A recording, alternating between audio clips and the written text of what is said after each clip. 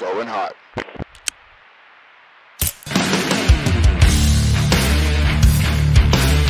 All right, little brother, we are live, and welcome to the first official Going Hot podcast with Caleb Shaw.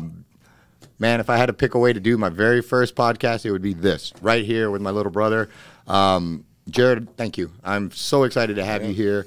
I don't think you have a bigger supporter or fan than who's sitting across from the table from you right now, man. Yeah. It's and that goes back our whole lives pretty much. Well, we'll get to that, but there was some times I was a little scared of you when you were younger, and you're likewise. You know, fair enough. Likewise. But no, so we're here today for all sorts of reasons. But the big one is the terminal list, man. Like you've had so many achievements in your life. You've done so many things. As a big brother, it's hard for me to even pick one because like I said, I've been your biggest fan as long as I know, and you've given me plenty to be proud of. But right now, we have something really big going on coming up July 1st with the terminal list. Depending on when this airs, it might already be out, and I just don't even know where to start, man. Like, I'm super proud of you.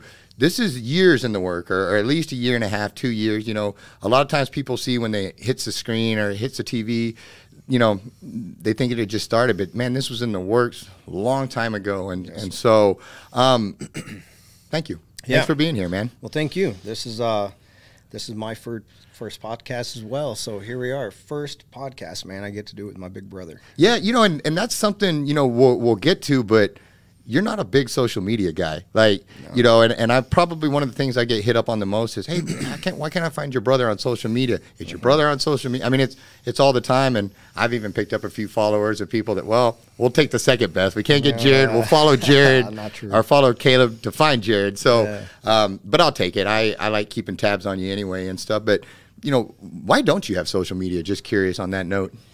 Man, I think it stems from obviously the world that I come from, the community that I come from. You know, we're known as silent professionals, flying under the radar. So I came into it with that, you know, with kind of that stigma of like, dude, I don't need social media. I don't want social media. You know, I don't want people knowing who I am, where I am, that whole thing. And, you know, I've been out for, 9 years now. I think enough time has passed, you know, and I'm working on stuff like this where I'm somewhat out in the public eye, but it's just, I see so much of the social media stuff and people on there, you know, and how it affects their lives, how it affects their decisions, you know, and I look at it as I'm kind of a quiet grinder, you know. I try to do my stuff. I don't need everybody to see it. I just need to do it. And if people see it, great, they see it. But I have so much within me that I need to work on and get better at before I go and start showing the world, like, hey, do this, do that. Like, and don't get me wrong, I see Jocko's podcast, I see Joe Rogan's, I see Goggins, you know, I see those guys who, you know, are people that I look up to, people that I'm inspired by, but I'm like, man, I got to sharpen myself quite a bit more before I'm ever in the public eye like that. And I don't know that I ever will be, honestly. You know, we talked about it a little bit. The industry I'm in now is not the best idea to not have social media. And I'll be honest, kind of that fires me up a little bit too. I'm like, all right, well, maybe I do. Well, you know, there's something to be said for going your own way and blazing your own trail and doing it your way. And if everybody else has social media, you automatically stick out by not having social media. And the curiosity to seek you out because you're not putting it out there. I mean, shoot, you got me and your mom stalking you all the time, trying to figure out what's going on, you know, that you won't be able to hide under the radar much once you start putting everything out there and stuff. But, you know, it will be hard for me to ever see you on true social media because it just seems like an oxymoron almost. That's why the unofficial Instagram for you is Jared will never be on IG. You know, Jared is never going to be on IG because even if you're on social media, I just can't see you on social media. I just and I don't know it almost the way social media is going. I don't even know if you need to be anymore because you can set a standard and like you said, it's almost you're the guy that's not on there. So that's curiosity right there. I think there's a value to that, you know, and it's like I said, it's not the only reason, but it's one of the reasons that I've kind of, you know, grown into a bit, and it's not that I'm trying to be stubborn. It's just like, why? Like you said, why do I really need that right now? Is that what I need, and is that what I need to promote what I'm trying to do? Am I trying to promote what I'm doing? Do I need to promote it? I mean, there's the stuff that I've been blessed enough to work on. There's people paid to do that. So do I? You know what I mean? Yeah, like I'm lucky to just be here. Yeah, much less like I'm good. Yeah, we're good. So. Well, you know what? On that note, you know, like we just discussed earlier, you just got back from the premiere of the Terminal List, you know, and I saw the pictures of it. I tried to fit in your luggage. It didn't work, but I went for it. It didn't work, but you know, I watched that and I saw you out there, and it was just really cool. And you know, and I see you up there. You've got Chris Pratt up there, Antoine Fuqua. I'm a big fan of his. You know, all the way back going to Training Day. Right. Training Day was one of the first movies that I watched that gave me that weird feeling. I don't know how to explain it. But there's a couple of them, like Training Day, End of Watch.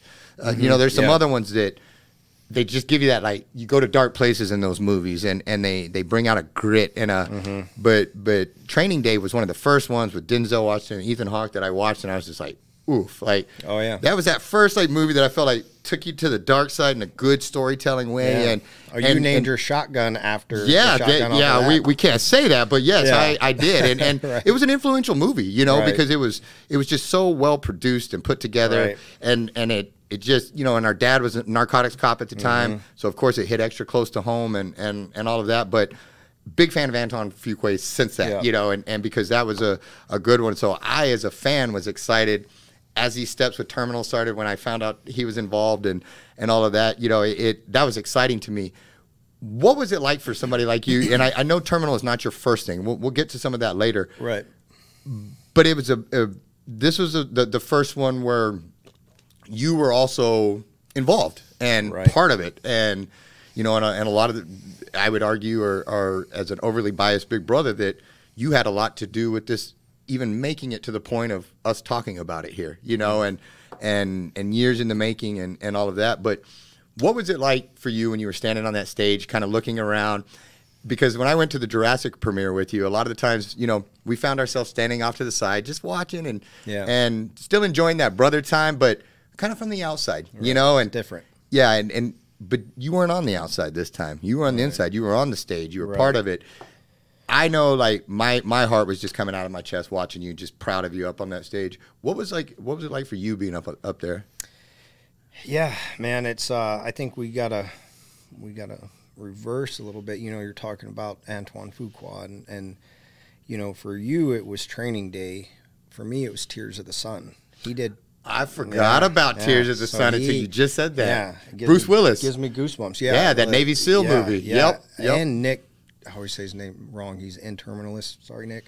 Nick Chenlund, I think is his name. He played. That sounded really good. Thank you. Nailed it. Nailed it. Try. Yeah, nailed it. But he plays on Terminalist a SEAL, but he also played a SEAL on Tears of the Sun. And so, you know, you ask about the whole experience. We go back to the beginning, you know, of finding the book, that whole deal with Jack Carr, which we'll get into later, but then having a meeting with Antoine Fuqua, you know, years before this ever came about. And Kat Samick, who's one of his producers, Chris and myself, you know, we go and we were, I think, Soho House somewhere in L.A., and this is like my first type of meeting. I remember you were texting me. Oh, yeah, buddy. And you're saying just that, like, nervous. Hey, this is big boy stuff here we're doing. Yeah, nervous, like down what I was going to wear down to my underwear. No joke. I'm like, okay, I wear these underwear, and then if the meeting goes well, I'll wear these underwear every other meeting, you know, all that. I'm wearing these underwear, not even joking. Same. Well, I mean, there's Antoine Fuqua, Caleb Shaw. You know, it's same. Right there, bro. So yeah, go to this meeting, you know, and it's the same deal. Like, I'm trying to play it cool, you know. I come from the SEAL teams. I'm supposed to be cool, this whole thing. And, I mean, super nervous, you know. And I got there, and, yeah, going in with that baggage of Training Day, Tears of the Sun, you know, hit just everything that dude brought to the table. I'm like, oh, man. A little bit nervous here. Yeah, exactly.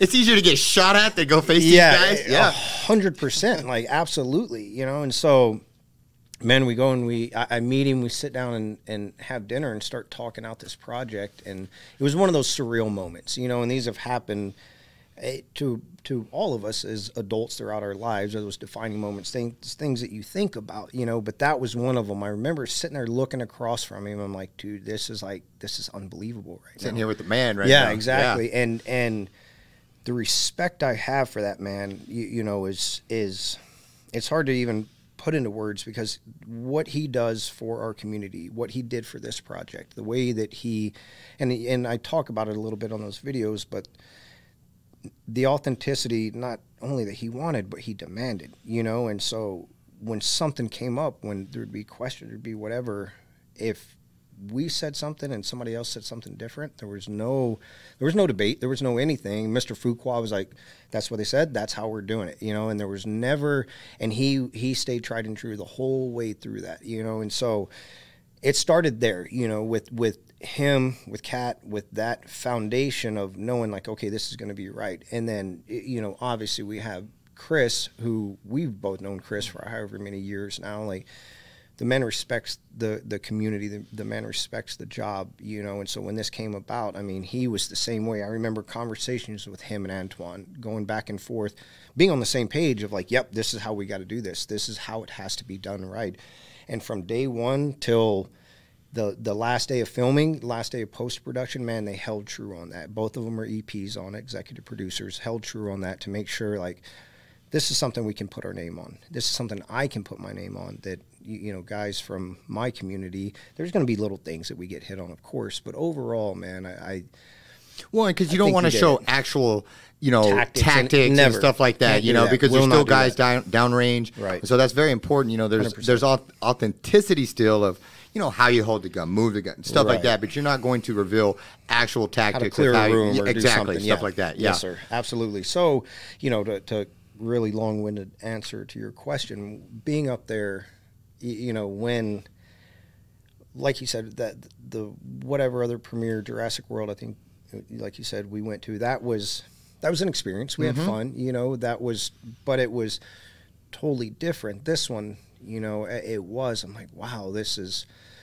you know, everything has come together for this moment, you know. And it was a blessing. It was a blessing being in that moment and seeing it, and seeing all the people that worked on it, you know, and all the camaraderie, you know, and just in front of the camera, behind the camera, everybody, you know. Still real. Dude, it was a blessing. And that brings me to another point. Is one of the things that I noticed and that I like about you guys is how you bring in your people. And one of the things that was neat to me is when I saw you up on that stage, it was more than being with a cast and a crew. It was also being with your brothers and your friends. And I respect, you know, guys like Ray Mendoza. Yeah, that photo's, I mean, it's a bunch of studs and a lot of testosterone in that photo, you know, but a lot of those dudes are legit warriors. And I appreciate that you guys get that authenticity by bringing in these real warriors that, you know, you give them a chance to show their skills while they're not truly being shot at. And I know that was something as your big brother, and I know the rest of the family can attest for this. You know, the 10.5 years you were in the SEALs, we held our breath every time, especially when you were downrange, especially when you were, you know, in theater doing stuff and all that.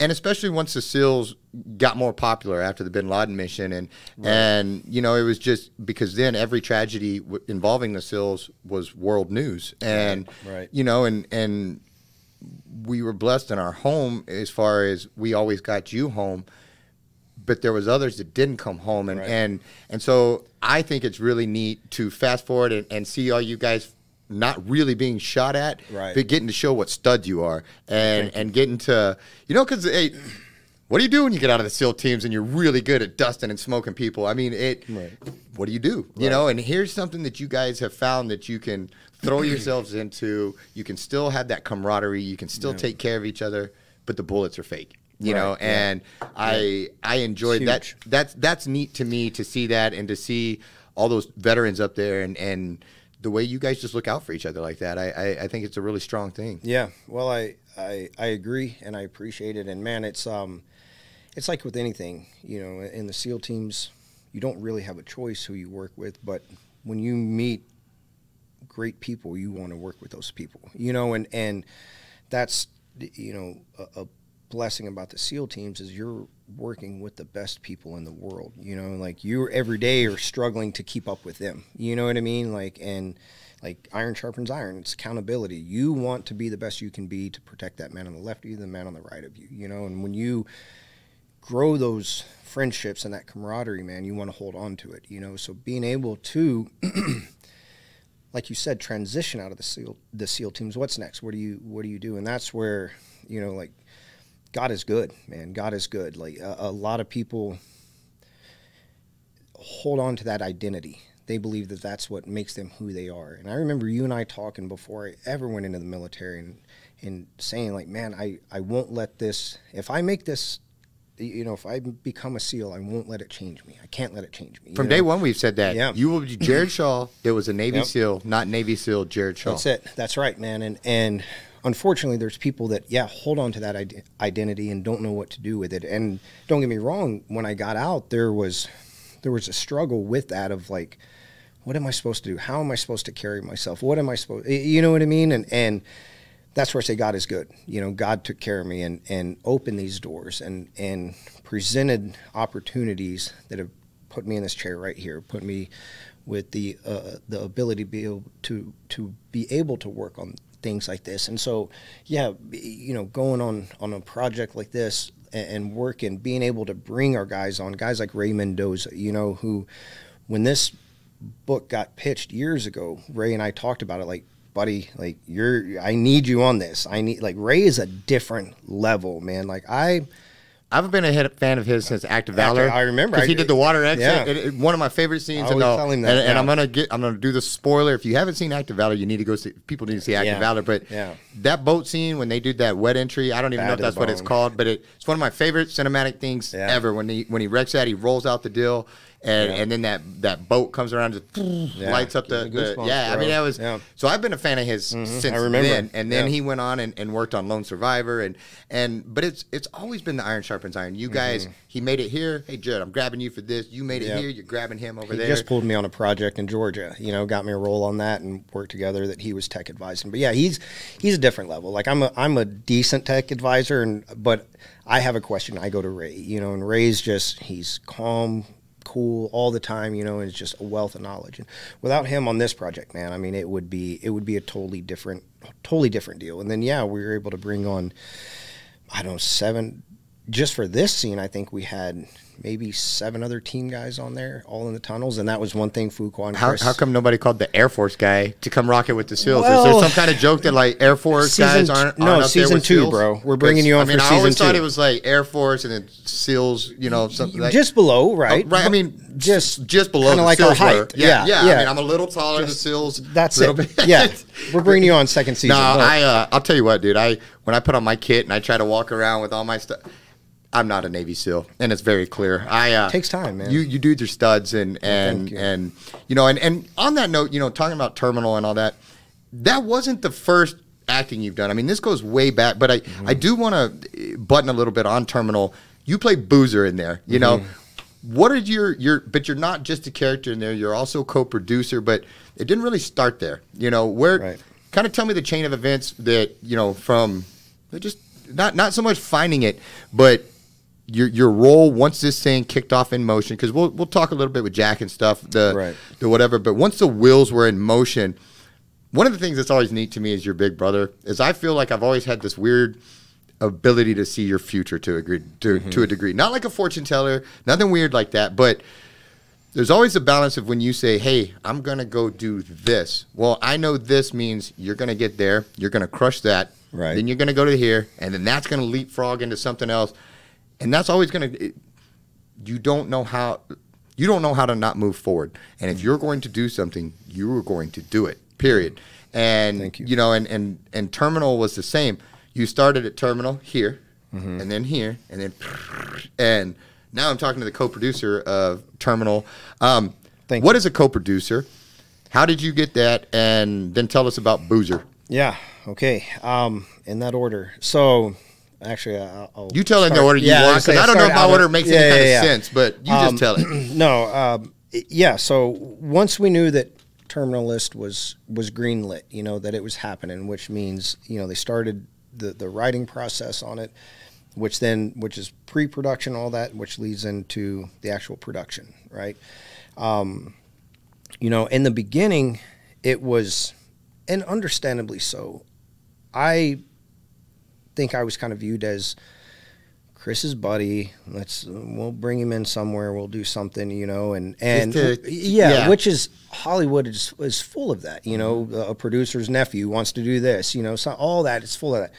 I get it, totally get it. You know, but I knew that I just needed the opportunity to work. I just needed the opportunity to get in there and move stuff. You know, just let me be an asset. I just needed to be an asset, you know. And so it started off rocky. You know, Chris and I were in Australia when they first, in the beginning of 2020. Yeah, 2020. No, 2021. That's when we started filming. Yeah, 2021. So we were in Australia. He was doing Thor. So I was out there with him. And that's when the writing really had kind of already been kicked off. But I just started seeing the scripts at this point, you know, and like, okay, we got a little bit of damage control to do here. You know, we gotta do some work. Well, Chris and I were stuck in the same hotel room for 2 weeks because you gotta quarantine when you go to Australia. Yeah, bro. Freedom. 2 weeks. 2 weeks. Yeah. And we're talking, you can't leave you cannot leave your hotel room there. That's a whole nother podcast we can have on that. One, you know, freedom podcast. We'll talk about that one another time. Yeah. And so basically I had 2 weeks to dive into this thing, start looking at scripts. And so we started making those changes. And that's where I say that some of those phone calls with Chris and Fuqua and David DiGilio, who I'll expound on here in a bit, you know, kind of start jumping into this stuff. And I was able to just kind of start throwing some ideas in there and making a few little changes here and there with the support of Chris and Antoine and Dave, of course. Get back stateside, and then it's game on. We start filming. We were there for a month. We started filming in March, and so had about a month. Are we still in 2020 yes, sir. or 2021, right? We're in 2020. I'm terrible at dates. Right. Yeah, I'm pretty sure it's 2021. I have to put everything in here, or I forget. There's probably people that are going to correct me. Yeah. So 20 or 2021. Let's call it whichever one. We were filming, or we're getting ready to start filming in a year. You know, perfect. And so, so yeah, man, we, you know, once we start showing up on set, you know, and I was able to work. And one thing amongst a lot of things that our father was always been great at was teaching us how to treat people with respect. You know what I mean? And always, no matter what, no matter if they're on the totem pole, the lowest, highest, it doesn't matter. Treat people with respect. And man, that as you know, is a huge part of it. And then just being willing to work, you know. And so I was brought on as an associate producer.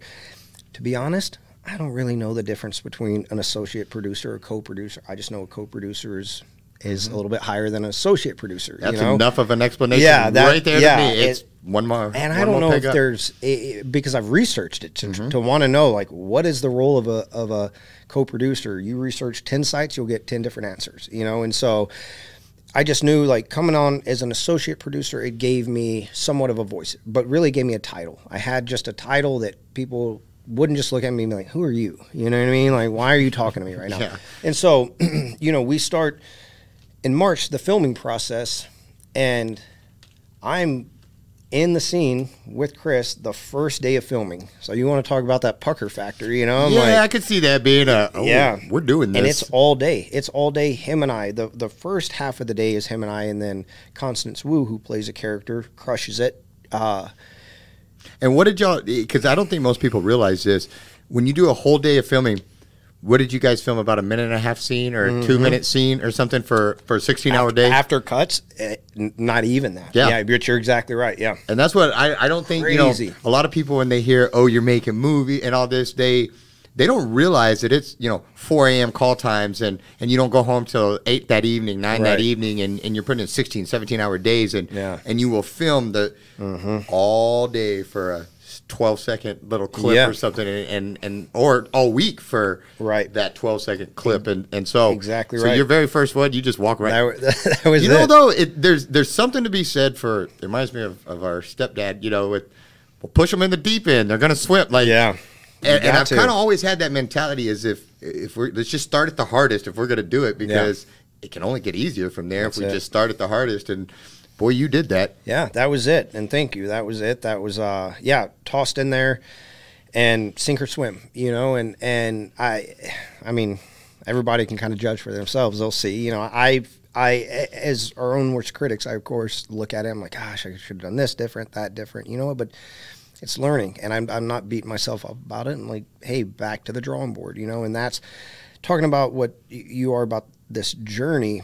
You know, it didn't start right there. You know, what very few people outside of is I was doing acting classes before I ever got out of the military. You know, You were doing them before you were in the military, not the classes, but one act play, Alba Dulce, Texas. That, yeah. You know, you were in theater there and making it happen as well. Good old Miss Pelak. Yeah, she got both of us out there, and it was good. And for those that don't know, getting up in front of your small town high school and doing a play, I had to do Goodbye to the Clown.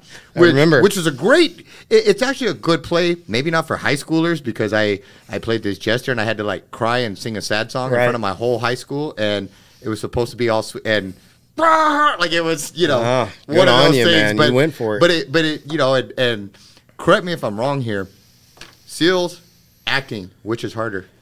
Because acting to me, one, I'm terrible at it. I'm a big overactor. I give Jim Carrey a run for his money, you know. But it too hard on yourself. It's so hard. Like you have to make yourself so vulnerable, you know. 100%. And acting to me is one of the hardest things. Like because not only are you having to do it, you're having to do it while everybody watches and everybody knows you're acting, and that's a skill like anything else. And that's one of the things that you just touched on, that you were doing this before the SEALs, then you end up back in. But again, people a lot of times just think you're out playing or you're out whatever, but they don't know that hours upon hours of acting classes and behind the scenes grind and going up and doing a scene in acting class and then getting shredded in front of everybody and critiqued and all the people that aren't doing it are critiquing you and telling you how to be an actor. You know? Yeah, absolutely. And you know. But you take from that what you can, and you use it to sharpen you and to mold you, and you keep moving forward. You know, and you're right, and that's none of this with you. Through every single thing we're going to talk about, there was really no easy roads. There was no, and even if there was, you didn't stay in that easy lane. You picked the route that was going to deliver the most success with most of the time in life means taking the hard route and doing the hard things, because everybody takes the easy route. That's why they take it, you know. But it's to do special things, you got to put in special work and extra work, and you've done that. Well, you know? Thank you. And I can't not speak on, that's great English, I know. I can't not go over, though, like what I feel like attributed to that fire in my gut, you know, of what from early on I felt like I just ticked a little bit differently. And I'm not saying I'm anything special, none of that. I'm saying like I just knew something was a little bit different, and it was started from when you and I were young. You're 4 years older than me. 4 years is a lot, right? It is, especially growing up. Yeah, huge, right? And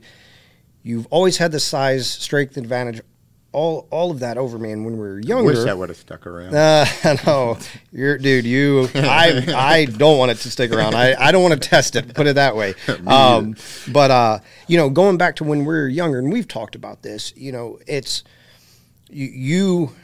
Well, to be honest, I was a jerk big brother for a long time. You were a big brother. You know what I mean? I was. Like, and especially in our time frame growing up, big brothers were just kind of like that, you know. But because the last thing a big brother wanted from a little brother was to be soft, you know, and I think you upheld that, you know. Today they would call it a bully, you know. And I wish my motivation back then would have been good to make you tougher and all, but I was just a jerk big brother, and you were my little brother, and I was going to terrorize you. And Josiah, y'all both got it pretty bad, and I was a pretty jerky big brother. Well, you know, that's one of those things that was a blessing in disguise, and now it's just a blessing. It ain't in disguise. You know what I mean? It is a blessing. It's I remember being young. You know, I want to say it was probably 5th or 6th grade, maybe 7th grade, but having been with and dealt with that for years, I remember thinking like, okay, there's 2 ways I can go with this. I can lay down or I can get up. I can lay down or I can rise to the occasion. Well, you got up, and not only did you get up, you got up and you chased me. And I don't know I recall the moment where, you know, Mom, you'd done something to aggravate Mom or got in trouble or something, and you know, a lot of times back then it was get outside. That was our punishment. Oh, Go yeah, outside. yeah. Don't come in till dinner. Whatever. Well, mom tossed you out, and you had to stay outside till dinner. Well, then mom left, and you wanted to come back in, and no, and not on my watch, you know. And I remember thinking it was so funny as you were going around and you were trying the doors, and I was looking at you through the peephole and all that, laughing. Oh yeah. And then you didn't think it was so funny, and you hauled off and put a fist through the window and got in, and then grabbed a knife. And proceeded to chase me all over the house with the knife. And that was about the time I was like, you know what? I think I'm just going to stick to picking on Josiah. And I pretty much left you alone from that point on, because I was right then you showed me that, okay, I could pick on you, but I have to be prepared to take it all the way. If I'm going to pick on you, you're going to fight me. Right. And we're going to, and that was another thing. Even fighting you with 4 years difference, it sucked because you wouldn't just roll over and die. And I really wanted just the big brother get you in a headlock noogie and you just to roll over, cry, and let's get this done with. But you started fighting back, and it started sucking because, yes, I still had size and all that on you, but I didn't want it that bad. Like, I did not want to fight you that bad. And I remember after I left for the military, and I did see it starting to affect your mindset and all of that. And then when I left for the military was really when it clicked to me, like, how much I loved my brothers and how much I regretted being a turd big brother all those years. And so when I came back that first time, I was really eager to kind of restart another brotherly relationship as allies. And but I remember standing in Dad's kitchen one time, and I was just, you know, I came up and I was just like just messing with you, kind of whatever. And boy, you grabbed a hold to me. You were like, "You're not gonna push me around." I was like, whoa, no, I'm not. Like, I was just kidding, dude. Like, you know, and but it was that whole, you could have been a victim, right? Or you could use it to harden you and sharpen you and reject the idea of being a victim and use it to harden you, to crush things. And I basically became your biggest fan at that point when you were about a freshman or a sophomore. And and I would get out there, and even in your races, watching you run, you weren't usually the fastest. You weren't usually the whatever. But the heart that you put out there, that was what set you apart from people. That was early on to me that you were on another level, you know? And again, not because you're biggest, smartest, any of those things, but you refused to lose. And somebody that won't lose, you can't beat. And you know, and that was just something that that takes me into Campwood.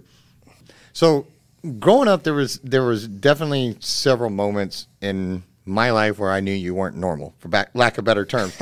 Not bad normal, not weird normal, not just not normal. I don't know how else better to say that, but a few things pop out in my mind: Campwood and Balmorhea. And so I'll start with Campwood, because we used to live in the big city of Rock Springs, and about 30 miles away roughly. And I'm going off of 7th grade memory here, so you know. About 30 miles away was Nueces Canyon, Campwood, I think it was called, and the dams. And they had these, it was out at the river. And again, I was 7th grade here, so I remember them being huge, the dams. Like, didn't you ride your bike to them? We did. We rode from Rock Springs to, me and Kenny Drennan. We rode from Rock Springs on crappy bikes. Like jalopies. Like bad bikes. and this is like up and down hills and stuff. And we rode these stupid things, and we got there. And I was like, dude, I'm not riding back. Like, I'm going to call our parents to come get us. Yeah. And that went over like a lead balloon. Yeah, Mom and them showed up. Daryl actually was he's like, all right. Like, y'all rode your bike, like, and that bike sucks. Like, good job, you know. And Mom, not so much. Like, Mom laid into us, and we got grounded. No, we just took off. We were bored, and so we just took off and rode our bikes to another town in 7th grade, 30 miles away, in Hill Country. And it didn't go well. No, we got in trouble and all of that. But the dams in Campwood, I remember just for a 7th grader being big. And I remember we went to go, Dad came to see us, and Dad loves water. He took us out to go swim, and we were out there, and we climbed the dams. I don't remember exactly, but it feels like a trek to get up there. And I was 7th grade, so that means Josiah was 5th grade, and that means you were 3rd, a whopping 3rd grade. And I remember as we were all looking over the cliff, and I remember even in 7th grade being like, yeah, man, that's a far jump. So I looked at Dad, like, hey, Dad, like, you know, you do this first, you know. And I remember Dad looking over and be like, man, that's a long jump. Like, I might just, and Dad, there was another ledge, and he was like, well, maybe you should go to that ledge, you know, whatever. And as we're sitting there figuring this jump out, you just came streaking by running by and just went right past of us, nothing, and just yelled and like a Geronimo, like right off the deal and just jumped. And we all just watched you, and I remember like, oh, heck no. Like, dang it, you know, and I was instantly like so mad at, well, one, I was like, dude, you're nuts and crazy and whatever, but I was instantly mad at you too because I'm big brother, and you just totally ran past all of us and jumped.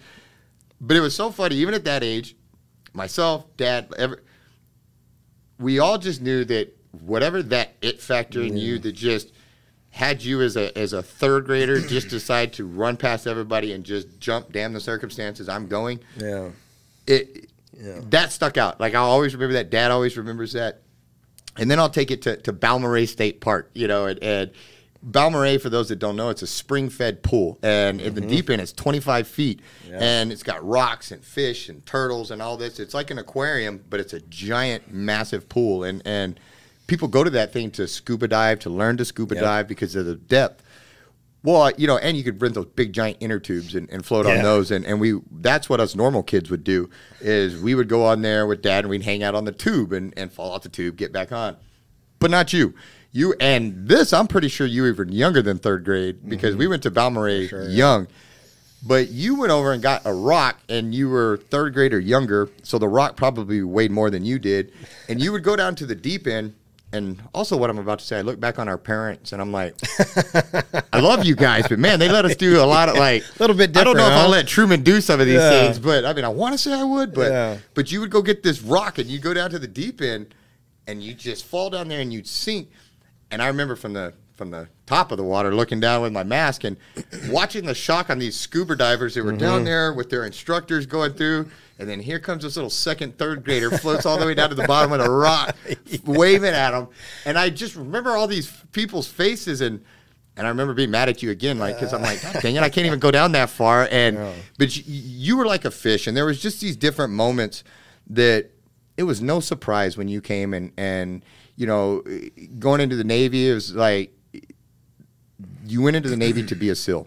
And yes, it has a 93% washout rate or whatever ridiculous washout rate it is, but we booked our hotels for the graduation from your school because we all knew they were either going to kill you or you were going to graduate. And it was just that simple. And I remember back, you know, I always, you know, especially as we grew older and later in our relationship, I always thought that, like, you were like Caleb 2.0. You were stronger than me. Fast. You came along and you saw everything that I did or tried to accomplish, and you did it better and faster and all these things. And I really looked up to it. And there was always a part of me that identified with you because I felt similar. And you know, and I always just looked up to you on the SEAL training and stuff. And I always thought in a weird way, like, you know, I could do that. I could be with, you know, we could have been brothers out there, whatever. Until I saw that, what was it, the Discovery Channel thing on, like, class 234. Yeah, and you were 246, correct? Yes, sir. Yeah, and so 234 went through there, and that was when I realized I could not be a Navy SEAL because the water training that you guys had to do when they had them in that deep pool and the guys were having to come up slower than their bubbles, and they would start to freak out, and the instructors would drag them and pull them back down under. That freaked me out, you know, and that was one of those things where I had to be realistic and be like, yeah, I don't know if I could do that. And I remember talking to you about it, and I asked you, and one of the things, your answers to me has forever changed my way of thinking, and I have incorporated that into the way I look at things now, because I asked you about BUDS and that training and Hell Week and all that. And I remember when we went to Hell Week and we saw you afterwards, how beat up you were and how frail you looked, and your feet were like rotted, and the cold, the just the being the cold and all that, like your feet were just torn up.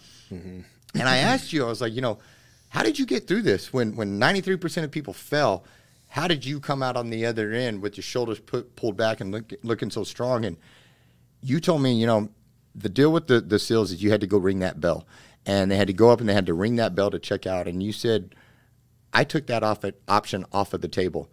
No matter how bad it got, and it sucked, and it whatever, but no matter how bad it got, ringing that bell was just not an option. And I'm just not going to do it.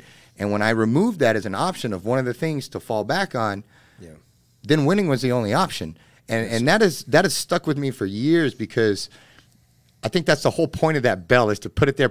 All you got to do is go ring this bell, and the pain stops, and it's over. It's an easy way out, and not even an easy way out. Like, they're getting their butts kicked to do that. Like, that's probably the wise way out, is go ring the stupid bell and be done with it. Yeah. You're out there getting frostbite, fish chewing on your toes. It's all nasty and gross and all night. But you removed that option. You took the bell out of the equation. Quitting was not an option. Only winning. Right. And that, that just permanently stayed in my mind as something that removed the bell. The bell is not an option. We don't quit. We don't tap, and so remove the bell. Yeah. And so what kind of leaders, this ties back to when we were younger, and it started feeding those things, but what helped you, I know the bullying, but when was it that your mindset really solidified where you chose to be iron, where you chose to be an oak and not move? Like, you've been knocked down, you've been whatever, but nobody will keep you there. You are going to rise.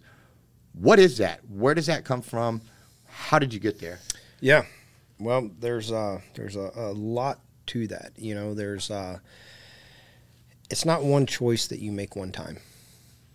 You know what I mean? You have to make that choice every single time in everything, and so starting out young, I remember the Campwood jump, I remember sitting there and seeing, all kind of talk and thinking about it. And I remember that being a moment, you know what I mean? I remember that being a choice, like that being one of those like times of like, I cannot go to that lower ledge. I cannot walk down. I don't know why. My little third grade mind can't understand that right now. I just know I can't do it. You know what I mean? And so that. How did it go from I can't do it to I'm sprinting past everybody and leaping off this cliff into the river? That's the way we live, brother. You know what I mean? Like we don't walk. We have to attack it. You know what I mean? So I couldn't tiptoe up and then make the decision. No, that started 20 feet back sprinting, and I'm off the edge before I can look at the edge. You know what I mean? It's like, I'm committed. We're in the deep end, baby. Let's go. And that's it. You know, and we gave the parentals a hard time for letting us do that, but also in the same breath, by letting us do that and letting us grow and letting us push boundaries push our bodies and what we're capable of doing. If they'd kept us in bubble wrap or not let us, they had me allowed to make road trips at 15, 16 years old, driving 200, 300, 400 miles by myself. Yeah. And, as a parent now, I look back and I'm like, "Yeesh, man, I don't know if I would do some of those things, but I don't think I would be here if our parents didn't allow us to push past where most people don't, to jump off the cliff when most people climb to the lower ledge." Right. And that's it. Especially when we're all climbing down there, and you just went as a third grader and blew past us and made us all look bad. I think about half of us ended up jumping after that because we had to. And I remember just as I smacked the water, like I wanted to go smack you afterwards because I was like, I wouldn't have done this if you hadn't. But it's a constant. And you're right. While every decision molds you and sharpens you and helps forge that iron, you still face these choices every day of whether to be the victim or to the victor and to win. And it can be as small as things of, I'm making this cup of coffee and I screwed it up and I'm getting it all mad and let that cup of coffee win. Or it can be something huge and paramount that changes the way you think for the rest of your life. But it always seems to come down to a choice. Every time, man. Every time. And there's always that easy button. There's always the bell. You can always go and make the easy decision, but it's that whole deal of like, you make the easy decisions now, you're going to live a hard life later. You make the hard decisions now, you'll live a blessed, easier life later. And that's it. And it's everything we do, man. And fortunately for me, going into the SEAL teams, once I made it through, and going back to Hell Week, I remember we talked ahead of time and I told you, like, I don't know at the start of Hell Week, I don't know if I'm going to make it through this. I know that I won't quit. I don't know that I'm not going to break my leg. I don't know what, I just know I won't quit, and that's all it was. That's how it had to be, but then, fast forwarding into the teams, that's where I say it's a blessing is you were then the idea of like, I can slack a little bit and I'll be okay. Like that option's off the table because you're working with people that you were striving to just keep up with, you're working with your peers that, you know, you're the like the alpha. You know, you're like, gosh, dog it. You know, like I cannot take a day off. I can't. You know, and so it's a blessing and a curse, but ultimately a blessing because you're like, dude, I got to pull my weight. I got to be able to pull my weight and be there for them because I know they're going to be there for me. You know, so that's the thinking is kind of done at that point. You know you're not going to be a turd. You can't be a turd. You cannot be a turd. You know, and so well, you can.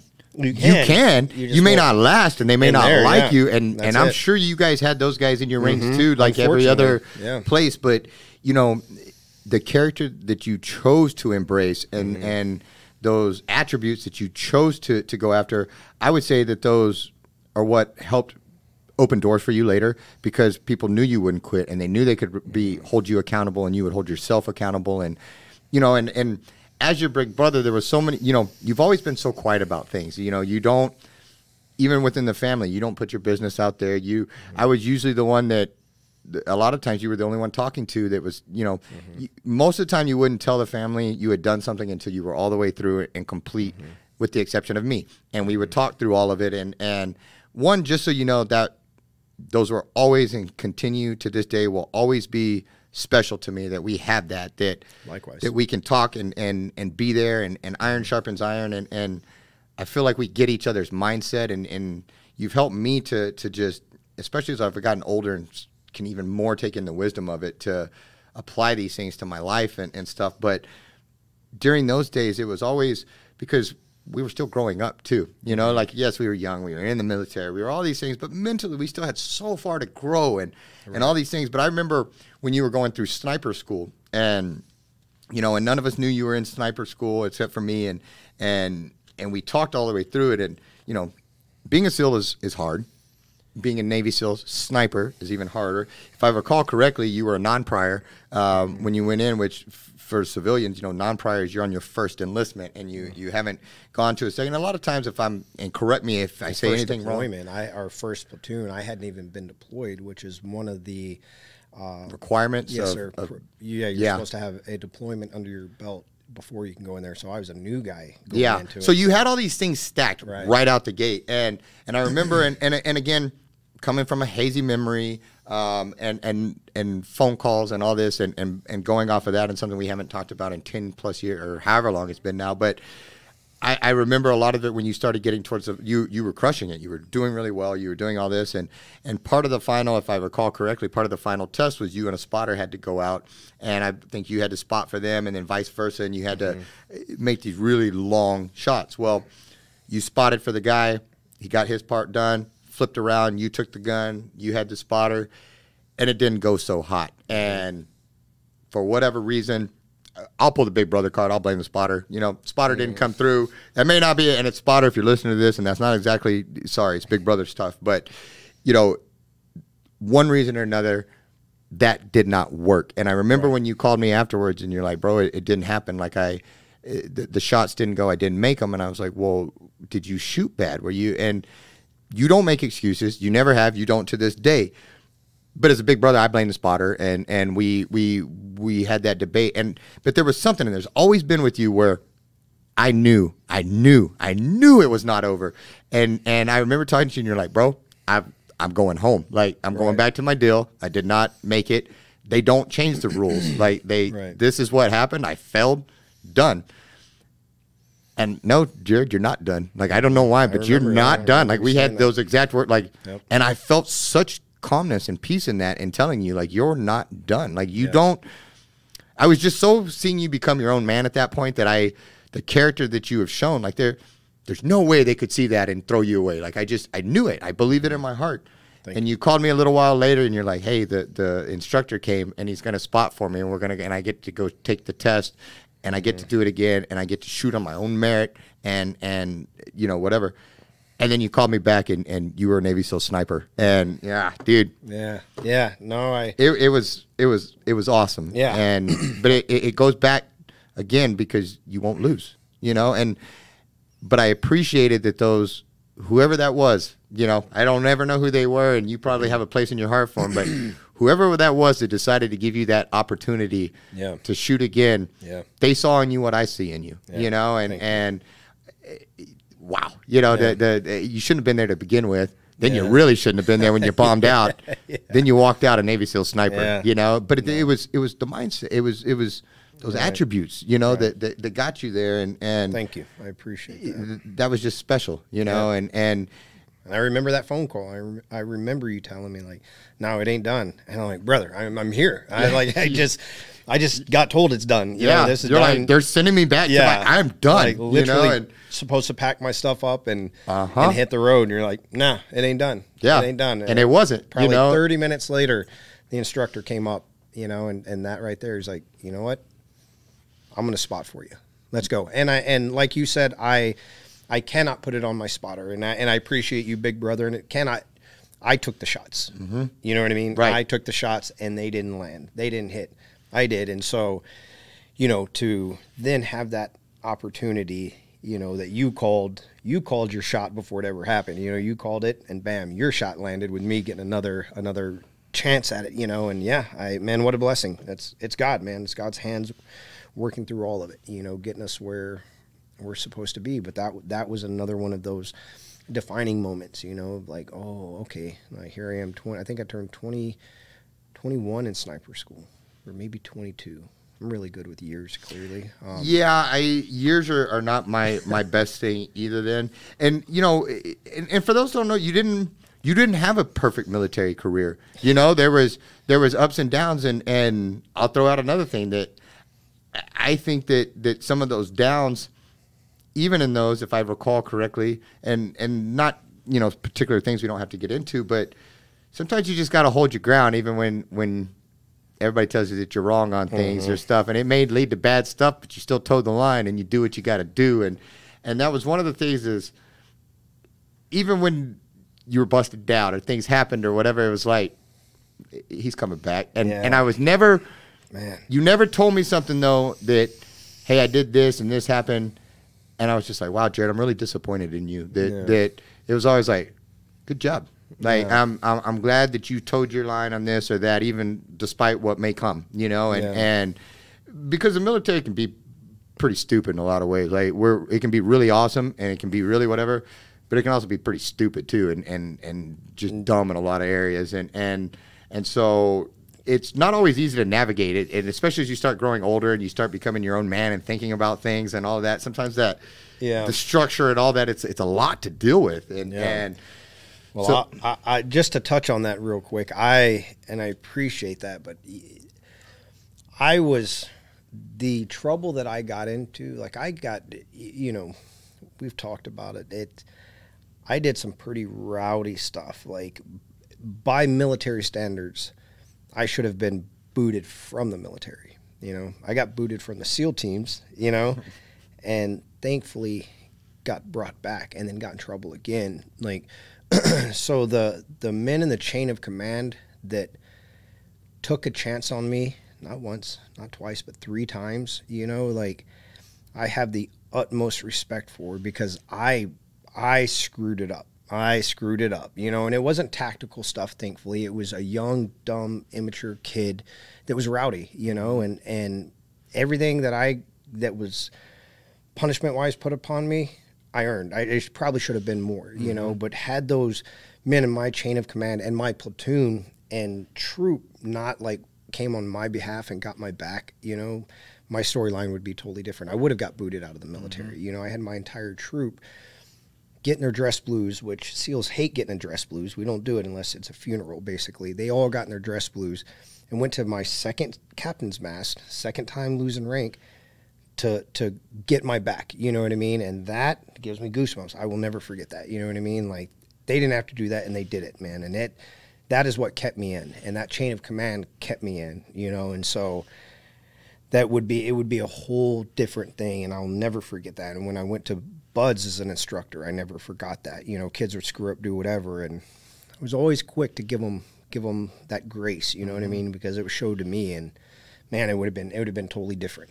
Well, we were mischievous growing up, but not bad. No, you know, right, like exactly right. I thought I was the king of pranks in high school. You know, I liked to pull little pranks, and the teachers let us get away with stuff because they knew we weren't turds. Right. You know, like we were mischievous and we liked to do. But we weren't you know, disrespectful. Exactly. Like I remember a couple of things with you. Like one, you may or may not have been the guy that threw black cats down the hallway, lit those and threw those down there.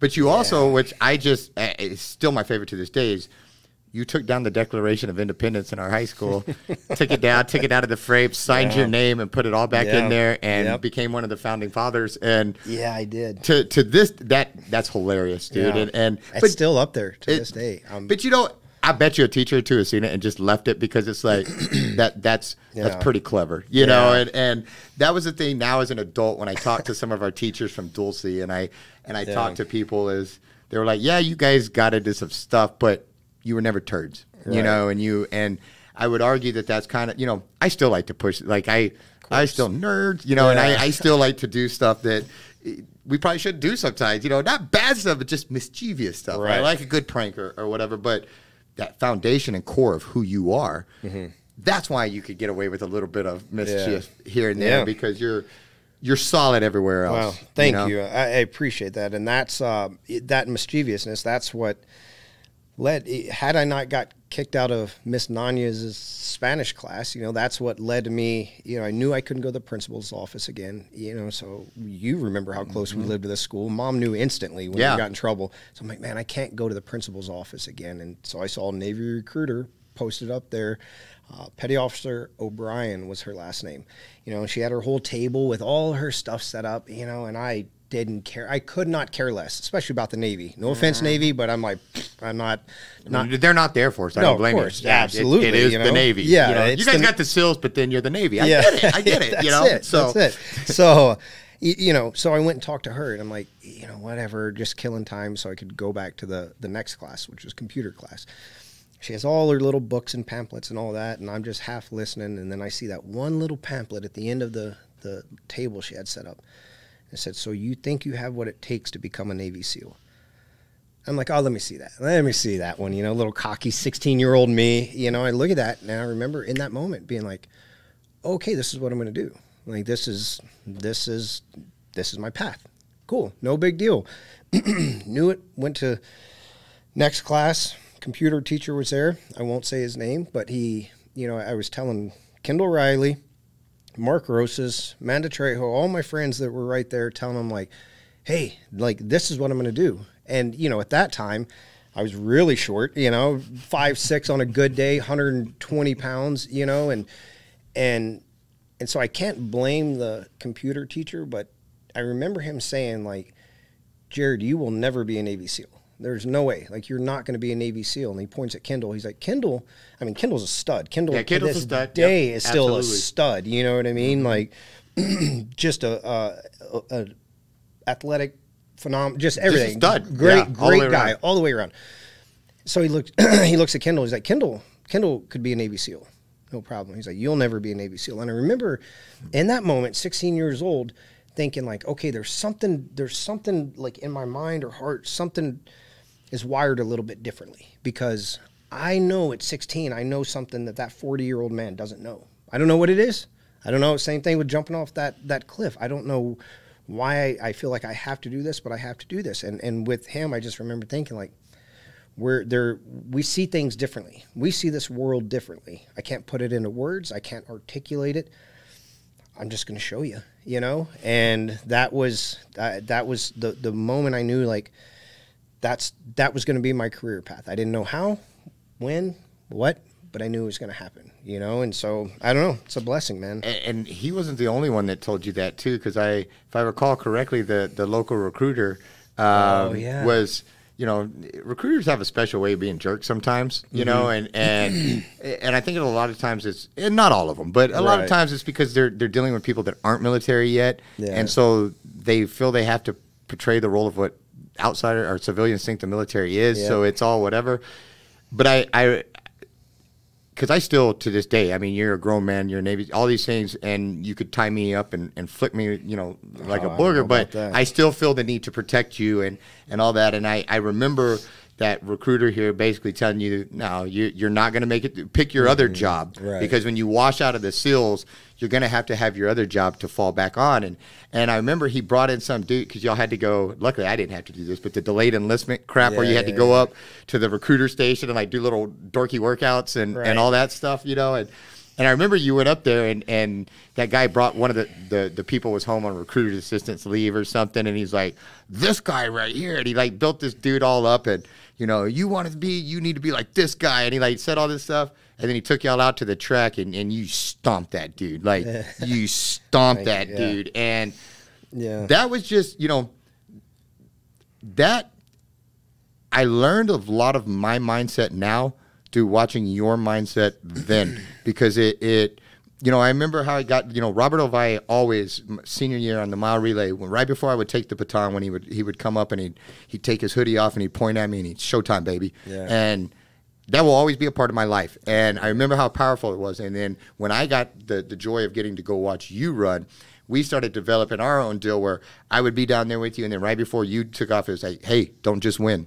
Dominate. You know, and it that mindset is as I was coming into my own, having you as a brother to constantly, you never let me slack. You never let me do less. You all, and especially as you got older and you really started getting deeper into your faith and all of these things, that the poor guys around me that do the show with me and just anybody that knows me, they hear me say over and over and over again, iron sharpens iron.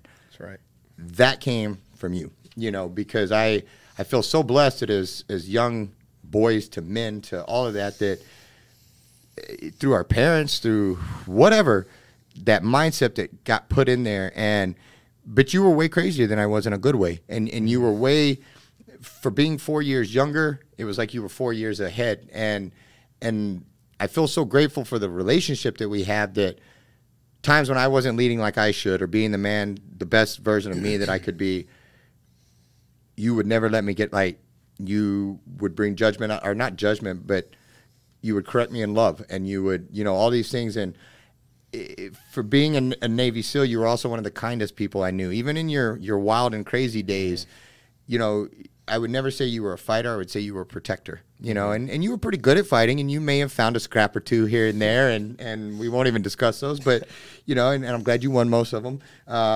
The lawsuits were against me, of course, but to this day. But you know, again, I cannot tell you over the years what it's meant to know that you're going to hold me to a standard. Mm-hmm. And I've tried to do the same with you, you 100%. Know, and sometimes when it's not fun to hold somebody to a standard, you know, and there's been different things that I've come to understand about the military or being a man or all these things that without you I wouldn't have done. And, you know, and it's real neat when I go out. I've been blessed enough to go out and see you in LA a few times and see what you're doing. And as a big brother, it's cool because you're not out there being a little groupie flying around.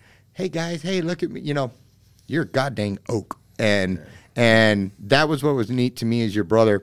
Whenever I get to go visit and I get to be a part of your world, people constantly pull me aside and they're like, hey, your little brother is somebody special.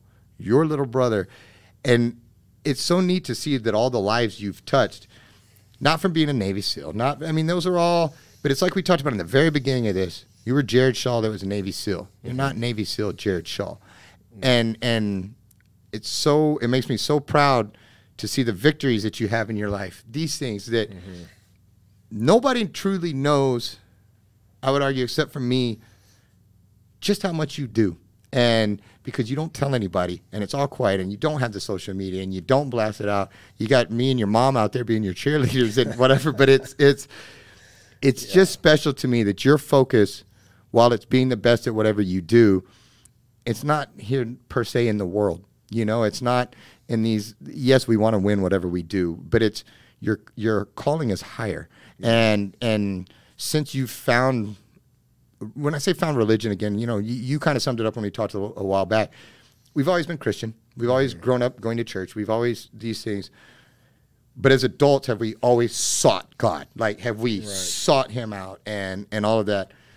well, you're doing that now, and it's helping to me. I think that's part of your success is, yes, you're good at what you do, but you put yourself second too in a weird way. Like you told me one time, you're like, dude, I don't care about any of this. I want to do what God wants me to do to further his ministry, to be where I need to be. And that's why I think you're finding the success that you are, because you're humbling yourself and you're allowing God to work in your life. And by doing so, I think it helps to inspire others. And you know, I know it does me, you know, like I can't go home and be a turd to my wife and kid because not only will they call me on it, but you will too, you know, and rightfully so, right? You know, and so no, I appreciate that. It's it's finding relationship over religion, you know, and God is always there, Jesus is always there, you know, and I won't get up here and preach by any means, but it's us that stray, you know, and it's thankfully we had our stepfather who brought that into our lives, you know, and we ran from it, and I still do. I mean, I can screw things up with the best of them, and I still do, you know what I mean? But it is that, it's seeking, you know, it's seeking that relationship, and the Bible says it, seek, and he will make himself known, you know, and that's, I mean, it may not be worded perfectly like that, but that's the gist of it, you know what I mean? And our Creator cannot lie, you know, and so it's the most real thing that there is in this world. All this stuff is great. It's all amazing, but it's the most real thing. It's the only real thing. You know what I mean? And so it's I just want to be in his will for my life. That's it. If I'm there, I'm at peace. You know, and who knows, it may be something totally different. And I hope that I have a heart that can hear his voice and lead or follow where he leads me to go. You know, if I'm doing that, there's peace with that. When I try to take the reins, when I try to take the steering wheel, it's when it gets messed up, you know. That's why I say I'm the best at messing it up, you know. So that's a whole different story. Jack Carr is available to hop on if we want to hop on. He just shot me a text if we... Going hot.